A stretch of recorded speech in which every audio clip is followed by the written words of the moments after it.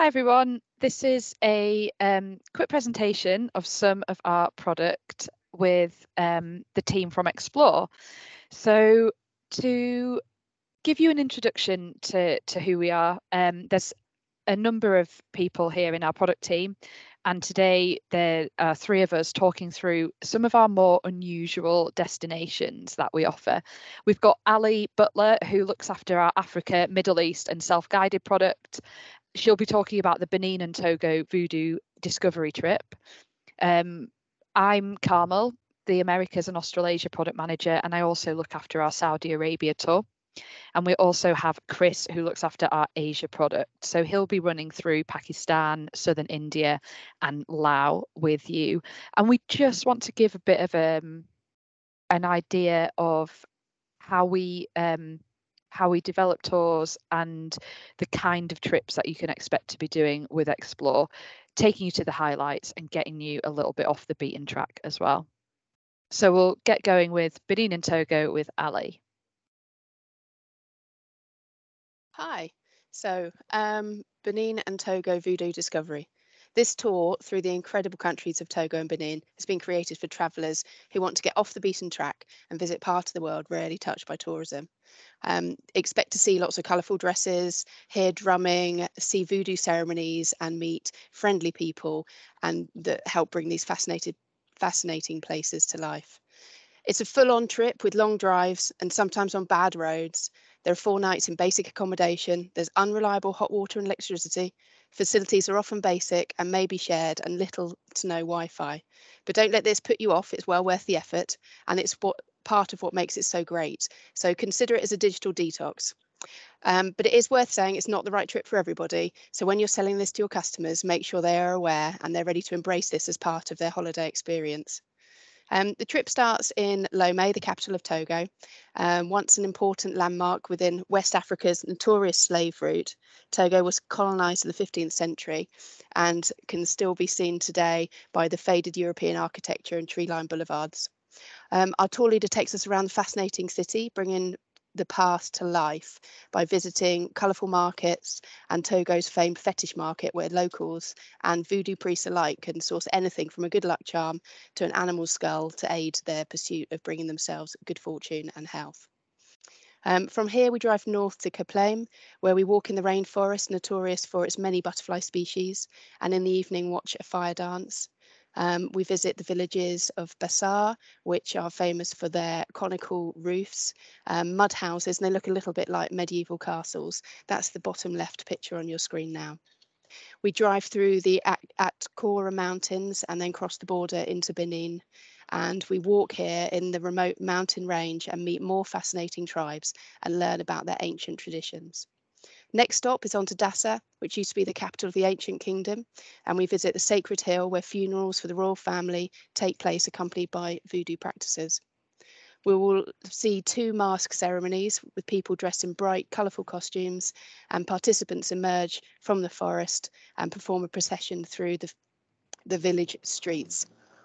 Then we travel by bus and boat on to Ganvi, which is the largest stilt village in Africa.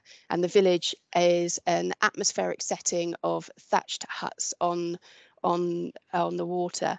The stilts are made from teak wood, and this is the top left picture here. This is very much daily life is conducted on the waters of the lake, and we have the opportunity to stay in a guest house on the lake. We'll also meet the local oracle here, or a village soothsayer, and learn about these traditional people and how they're guided through life by drums and dancing and the haunting rhythms of voodoo. Next stop will be Ouidah, which is one of the main trading ports for slaves, but it's also the spiritual heart of voodoo. And we have one voodoo festival departure each year for this trip, which is in December. And they spend a day in Ouidah watching the voodoo processions and ceremonies taking place.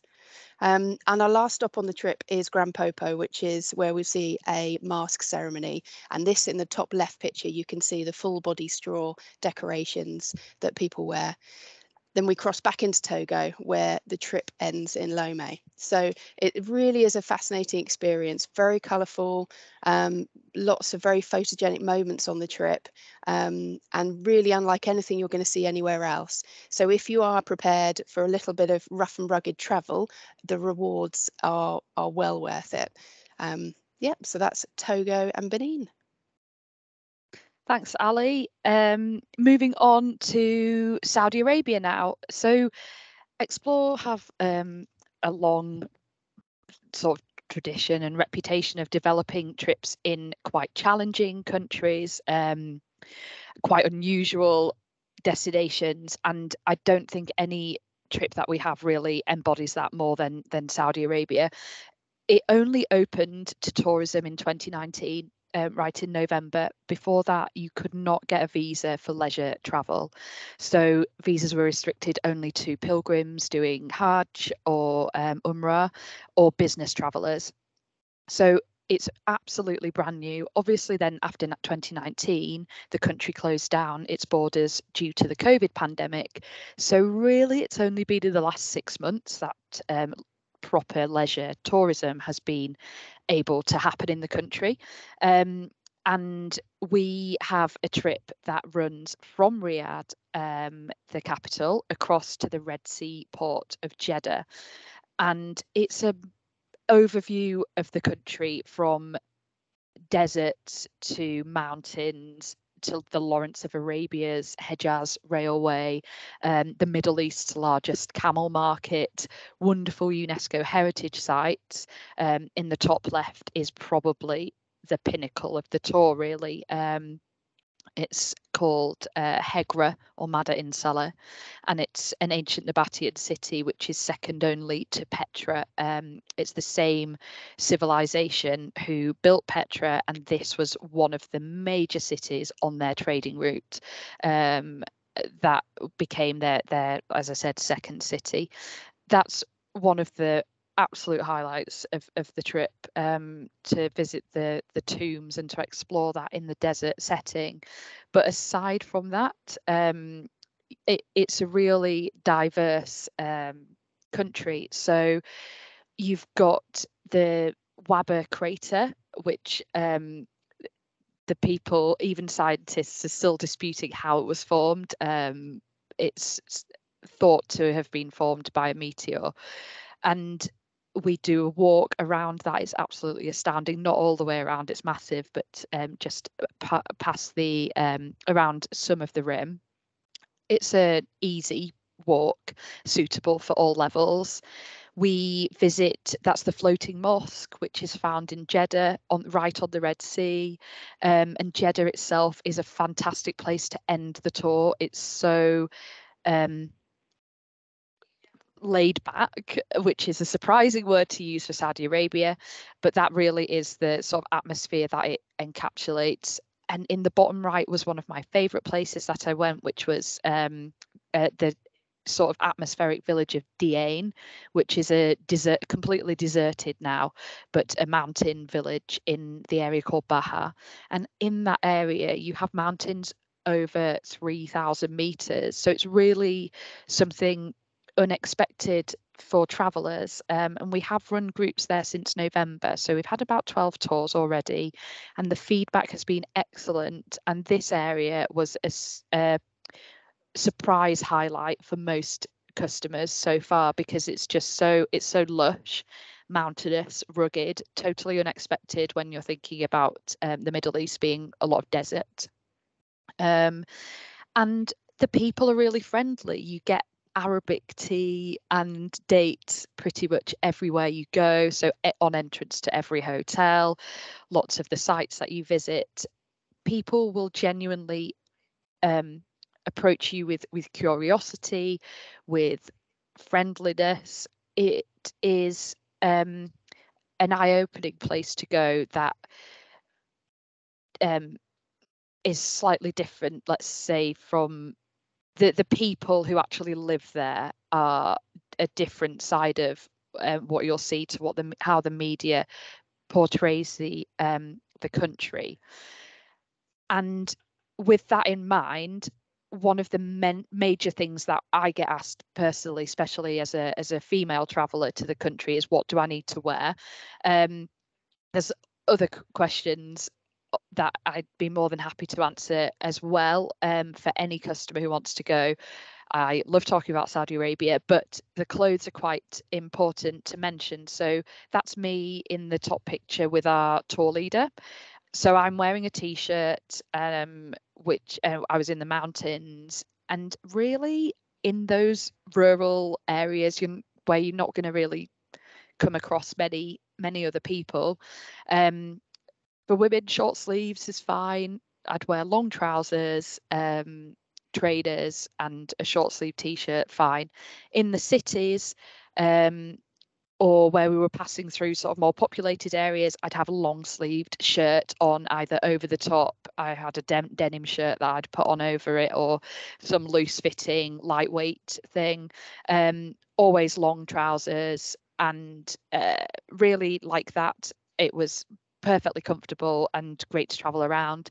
There were two areas where we did have to cover up, and that's that picture on the bottom left. That's Medina, the second holy city, where you'll see the second biggest mosque and the second biggest, most important place really in the Muslim world. So second to Mecca. That's the city of Medina, and it is obligatory there. It's really only just opened up to tourism in October last year. So it's very, very new there. And we were asked to wear the abaya, that's the long black dress, and the headscarf as well.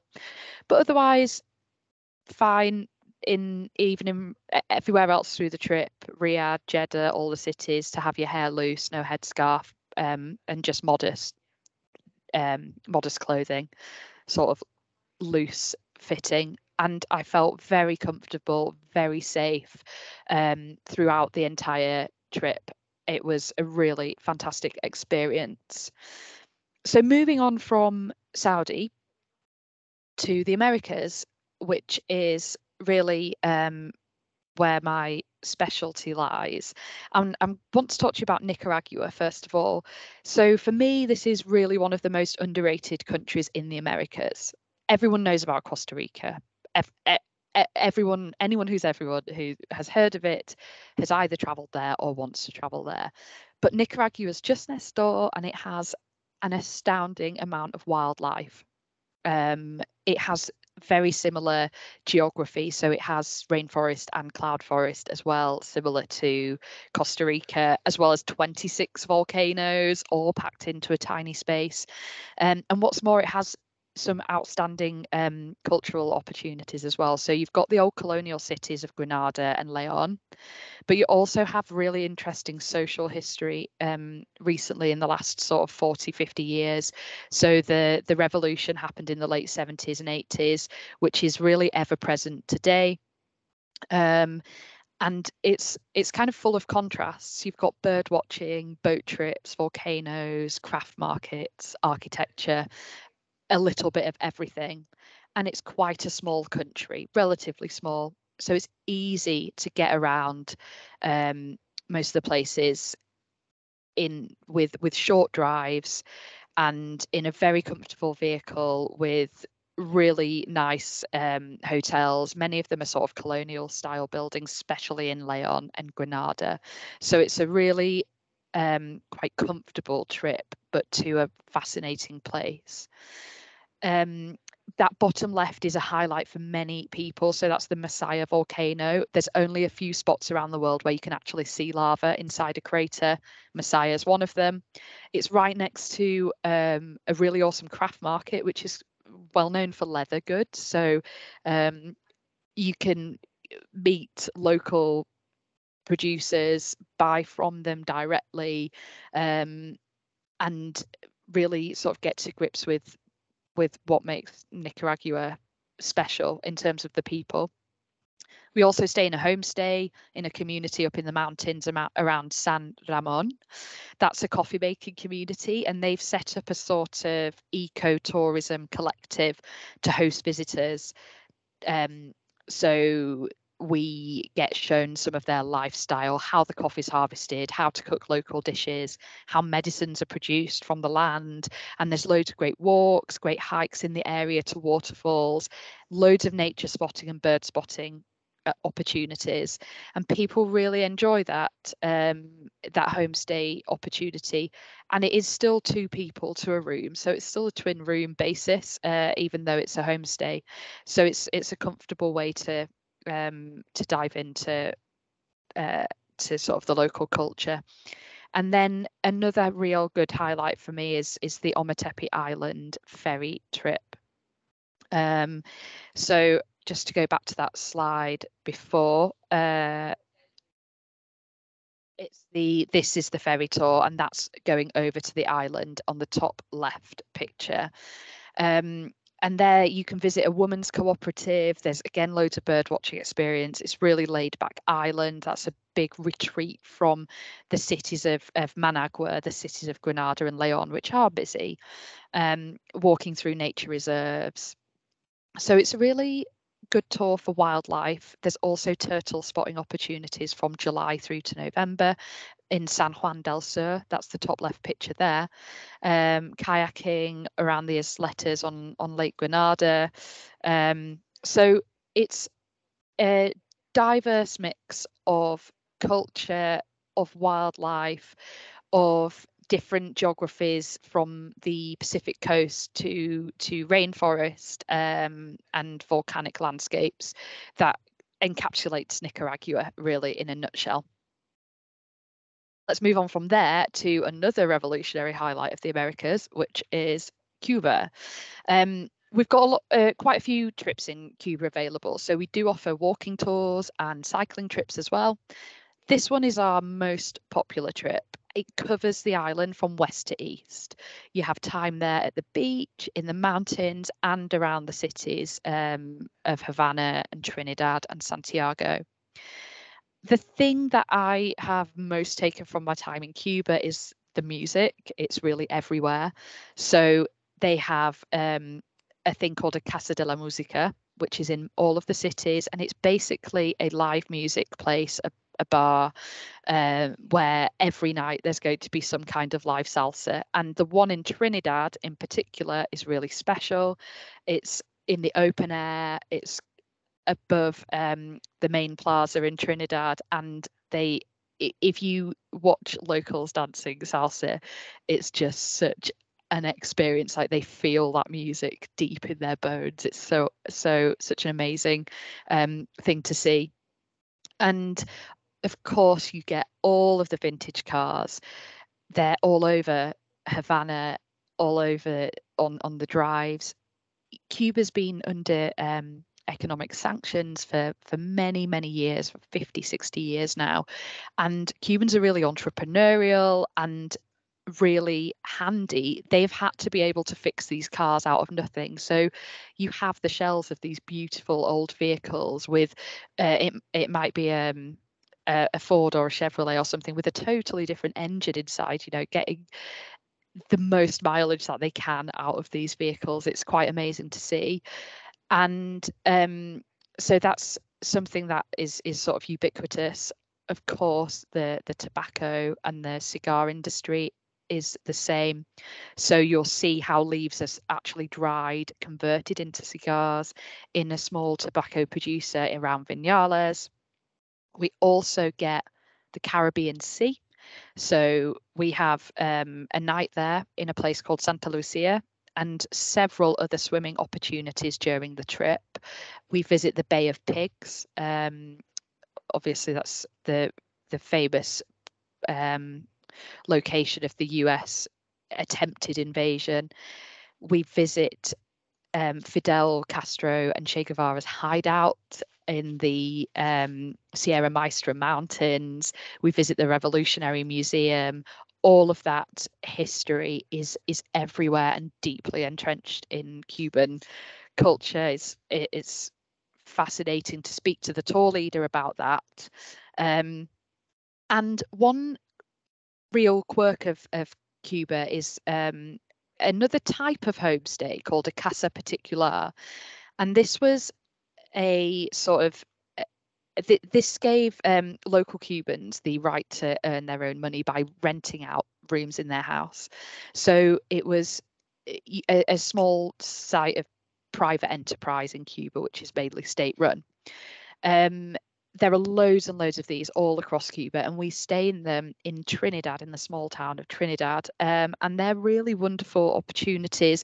There's usually 4 to 6 rooms in a house that are let out by the people. Some of them are now run really like B&Bs, but very local. The owner is still ever present, cooking breakfast, all of that stuff. And in Trinidad in particular, they're in quite old colonial style houses, so really beautiful, often have roof terraces. It's a nice way to get into the heart of Cuban culture. And then the bottom left as well is another great accommodation that we use, which I wanted to pick out, which is the hacienda in the Escambray Mountains. So it's not all cities, cars, tobacco, and beach. We visit the mountains in the Escambray, and we do 2 days of very soft, easy hikes there to waterfalls, wild swimming opportunities there. And we stay in 2 different haciendas, which are these buildings here on the bottom left. And we camp in the grounds of these haciendas, or on hot when it's warm.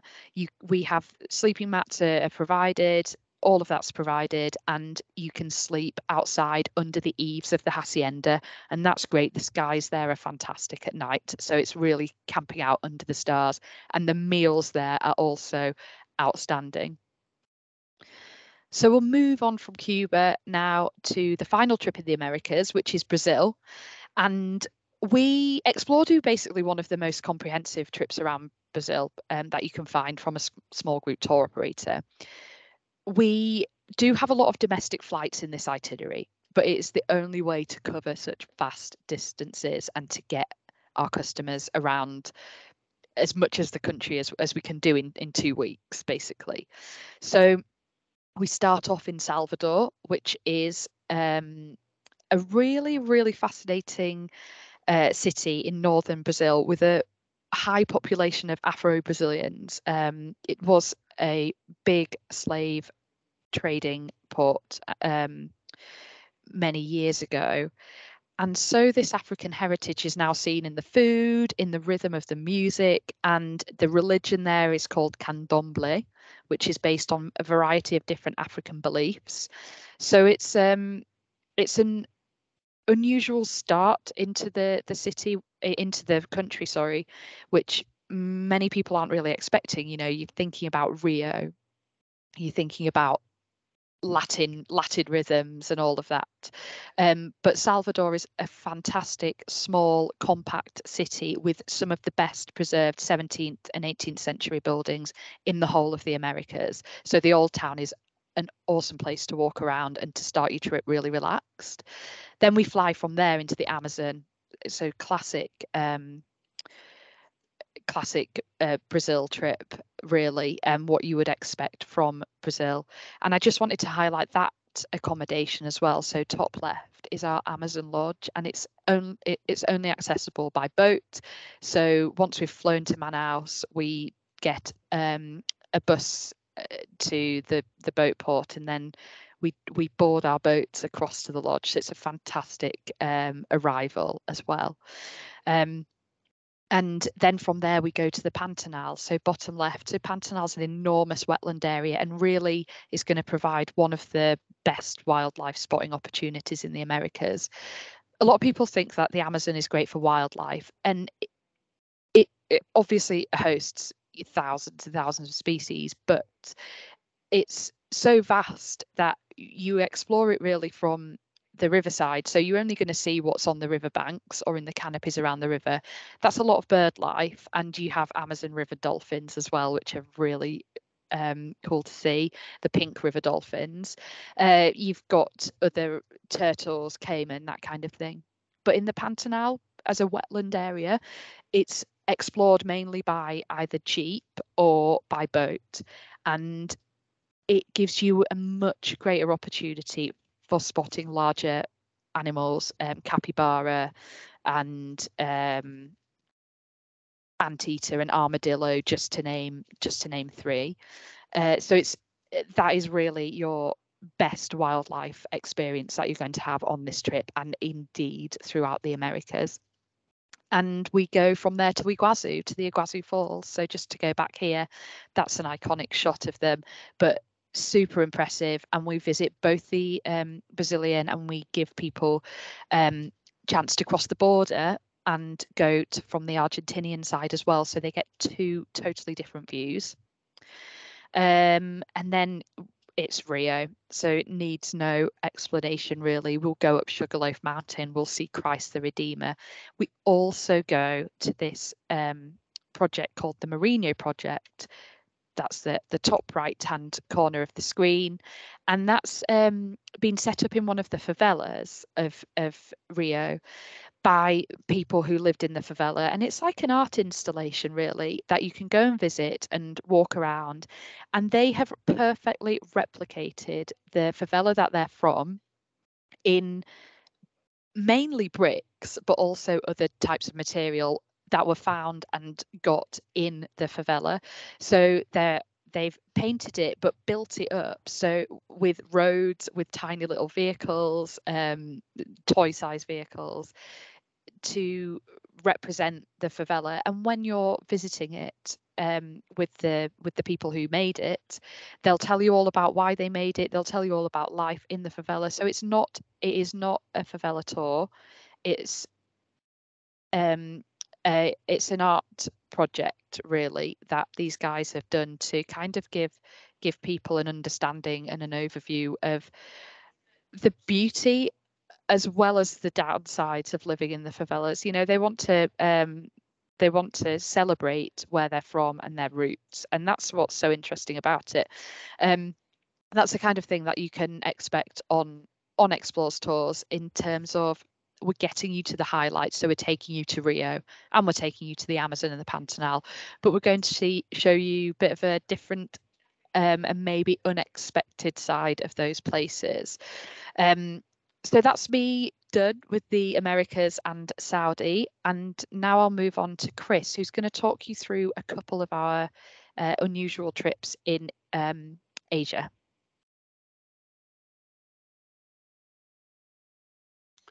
Hi guys, can you hear me okay?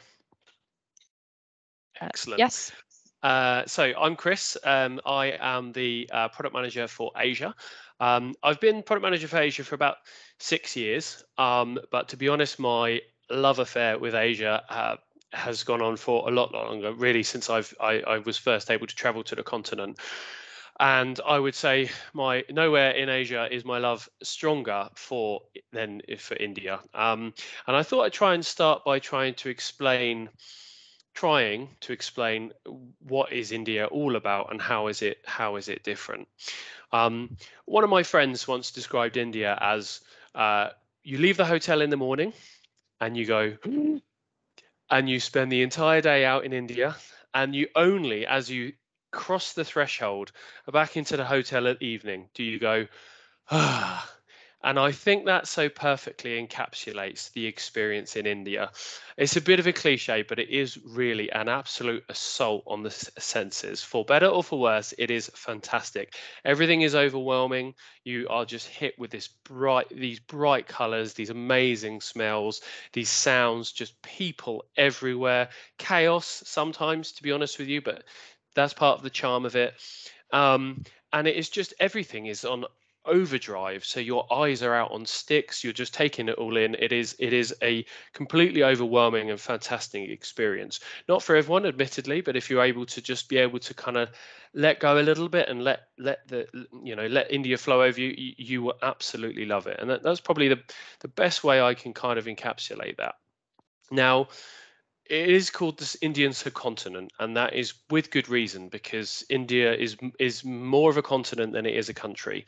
The north is very, very different from the south, and actually a lot of the things that I've just described are more akin to the north of India. The south of India in general is a lot more laid back. It's actually different in many ways. So they speak a different language. They eat very different food. They their sort of, it's just general, their sort of culture and their history and their religion, everything is different. But the key thing you'll find is it's a little bit more laid back. So if you have any customers that are want to experience India, but are a little, they've got a little bit of trepidation, then pointing them towards southern India is the way to go, because it's India, but just toned down a little bit. So yeah, this particular trip is the highlights of southern India, a really popular trip for us. Most operators tend to focus on Kerala, which admittedly is absolutely stunningly beautiful. But we actually take in the whole of southern India. So this trip takes it the two states of Kerala and Tamil Nadu. Kerala is generally better known for its sort of nature and its spices as well, herbs and spices. It's a really important part of the old spice trade. And Tamil Nadu is more for sort of temples and culture. So I just thought I'd take you through a few of the highlights of the trip. Starting with my favourite, which is Kochi. So Kochi is an old Portuguese trading port. And you'll see this colonial history throughout the city. It's quite a small city. You can walk end to end very in sort of half an hour, but you've got beautiful old Portuguese colonial buildings. You've got these lovely sort of elegant cafes and bars and whatnot, and also these Chinese fishing nets that you see in the picture above. And going down there at sunrise or at sunset, watching the fishermen go out, or especially at sunset, watching the fishermen come back and get and load their catches, bring their catches out the net. It's a wonderful thing to do and very photogenic.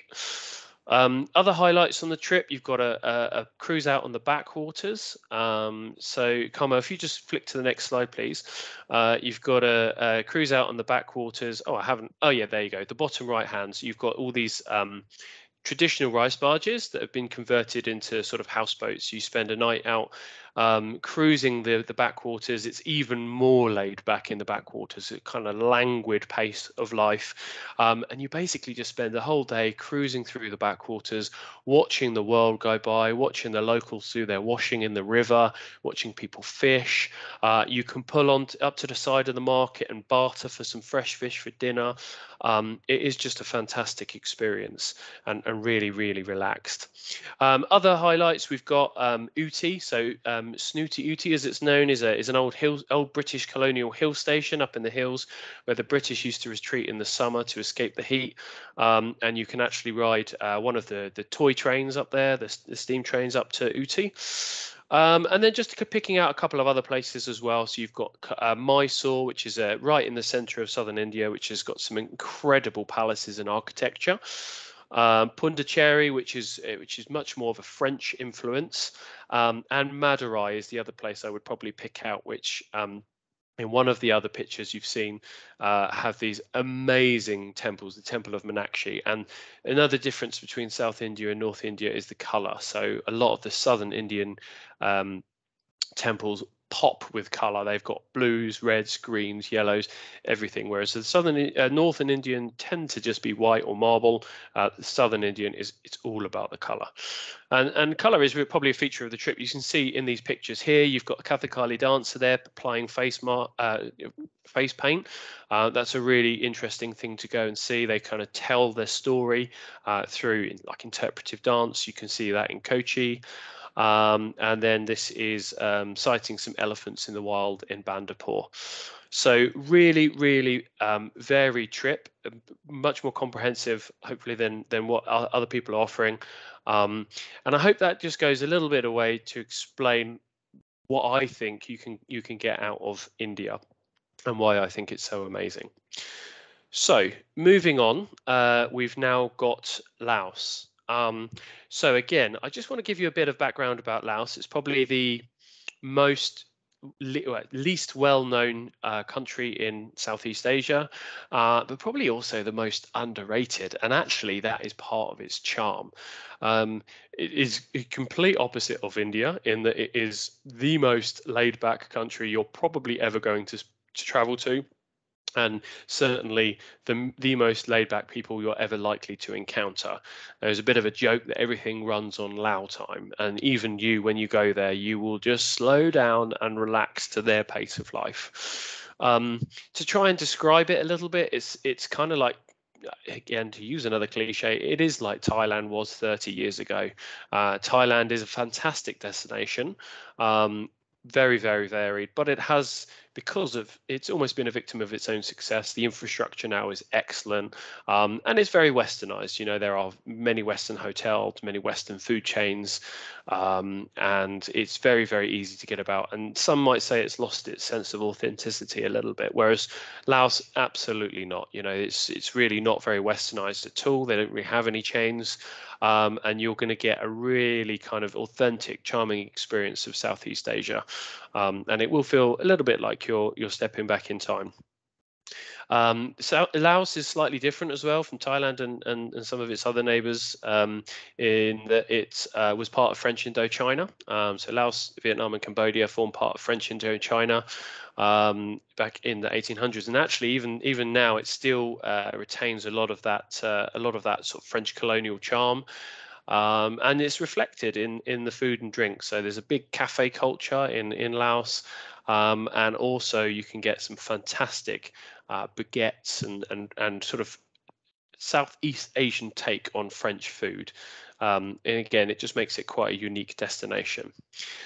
This itinerary is very comprehensive. Many of our other operators tend to just focus in that northern part of Laos, whereas we cover the whole country and we go down to the south as well. So the highlight of Laos, I think, for most people is Luang Prabang.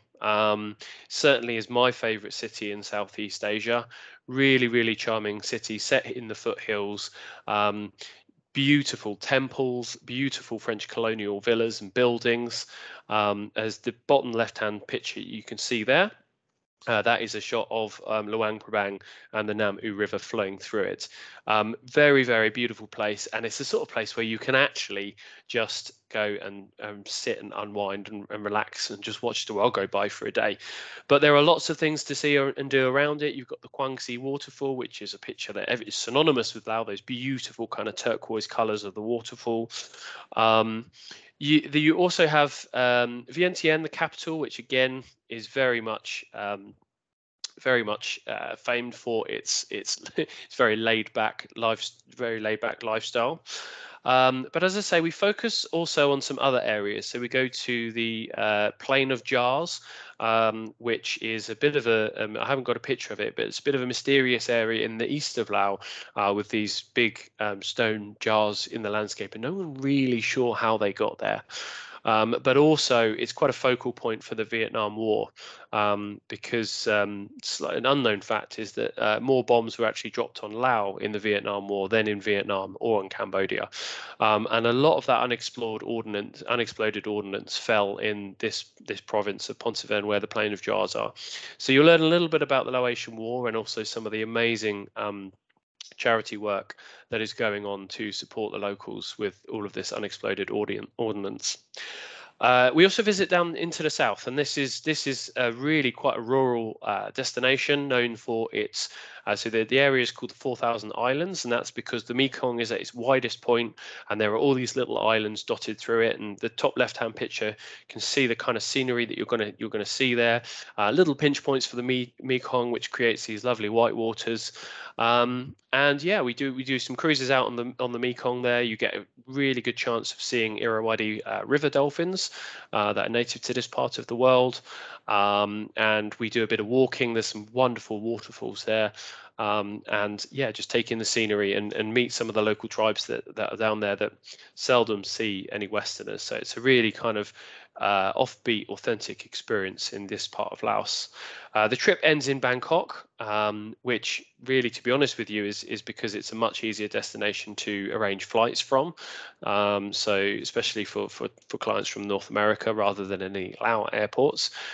We don't really include a lot in Bangkok, because I think most people that do choose this trip has probably already been to Thailand before, but I'd certainly recommend a couple of extra nights in Bangkok before they fly back if your clients haven't done it before. The one other thing I wanted to mention as well is that there is a new railway that has been built in Laos now, and it is going from the north in Kunming in China, drops down into Laos and drops down through many rural villages in the north of Laos, down into Vientiane, the capital, and then it drops down into Thailand and goes on to Bangkok. through the peninsula and then down into Singapore. The Chinese have built this mainly to transport their trade down to the Gulf of Thailand and beyond, and to the Singapore Straits. But as a side advantage of that, they've also made it accessible for passengers. And what we're now looking at doing is having a look at our itineraries, because this opens up some really excellent destinations in the north of Laos, destinations actually that we used to travel to, but they were just so difficult to get to. You know, we require 10 hours on the road in really bumpy, windy conditions that it just didn't really feel worthwhile.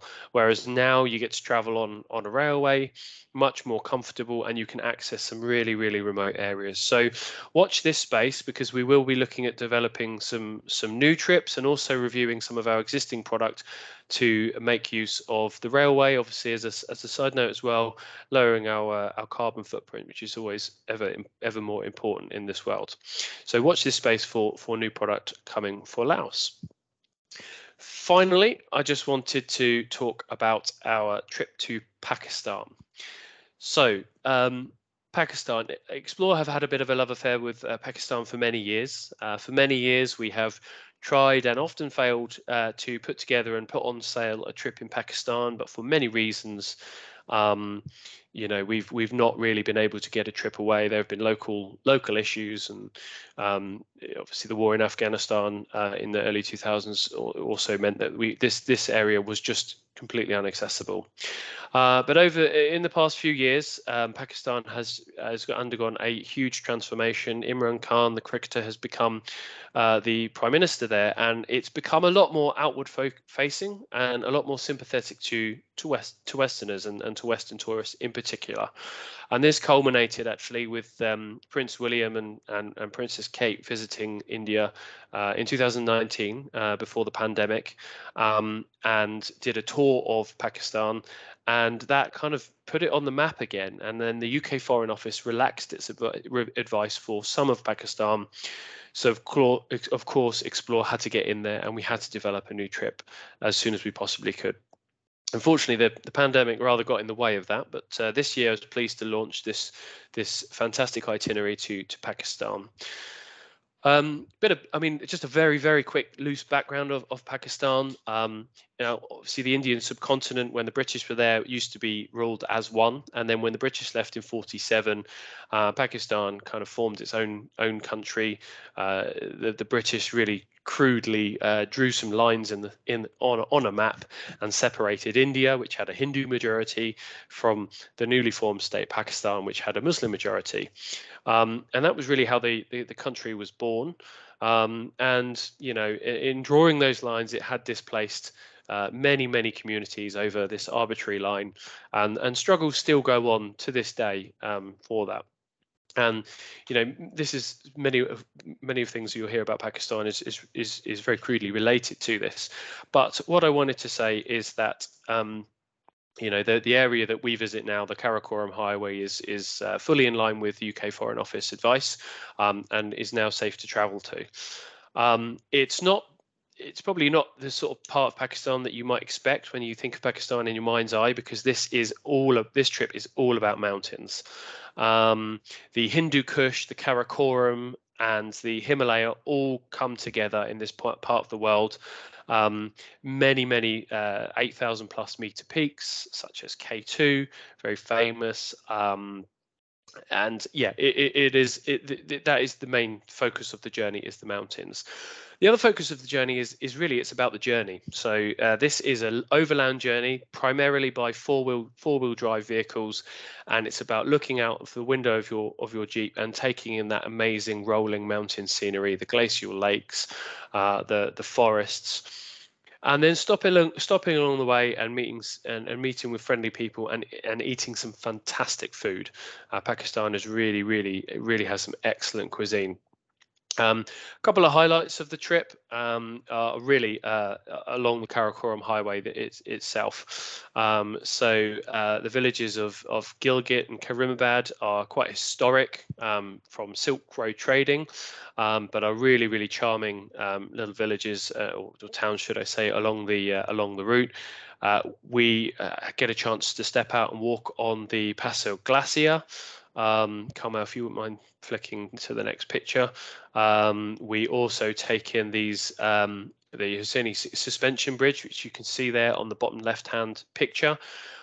These very rudimentary pieces of engineering have been erected up and down the highway to cross rivers, so to connect communities. Now, we won't be walking on them, but we'll certainly be seeing things like this. Another fantastic highlight is Fairy Meadows. It is an absolutely breathtaking part of the world. It is a bit of it's a bit arduous to get there, so you have to take a jeep along a very narrow, winding single-track mountain road with some quite exposed edges, and then we have a 5-kilometer walk to Fairy Meadows. But once you're there, you're in this amazing amphitheater of snow-capped mountains, and we spend a couple of nights in these beautiful huts that you see in the top left-hand picture that just look out onto the mountains, and we do some walking there. So it's a classic itinerary. It's what I might call an old school explore itinerary. It's not going to be an easy trip. There are a couple of considerations, I think, to make when considering this trip for your clients. Climatization is one of them. So this trip does operate at altitude. It gets up to about 4,500 meters above sea level. A lot has been taken into account when considering acclimatization. So we have planned the itinerary to gain in altitude very gently to try and aid acclimatization. So hopefully nobody will suffer too badly with the effects of altitude sickness. But it's also quite a hardcore itinerary in terms of walking and just in general sort of levels of fitness. There are many included walks in this itinerary, because that really is it's the best way to take in the scenery, is to get out on foot in the mountains and to experience it firsthand. So to be able to make the most of this itinerary, I would say your clients will have to have a reasonable level of fitness and enjoy walking. Most of the walks are optional, so if they're not feeling up to it at the day, that's fine, they can opt out of it. But there is one, the walk up to Fairy Meadows, which is an A to B walk. So that is something to bear in mind. They will need to be able to complete that 5-kilometer walk up into the mountains. And again, some of the road conditions are very, very bumpy. There are some narrow roads with some exposed drops. So that is just something to bear in mind if you have any nervous passengers, if you have anyone that suffers from severe vertigo. That's another consideration to make. But I think the fact that this is not a straightforward trip and not a straightforward destination just adds to the charm of it, and it really is it is a classic adventure. That's all from me. Awesome, thanks, Chris. So that's it from us, and I hope that's given you a bit of a flavour for the kind of things that Explore do, and we're always looking at new product as well, and looking at where we can develop next.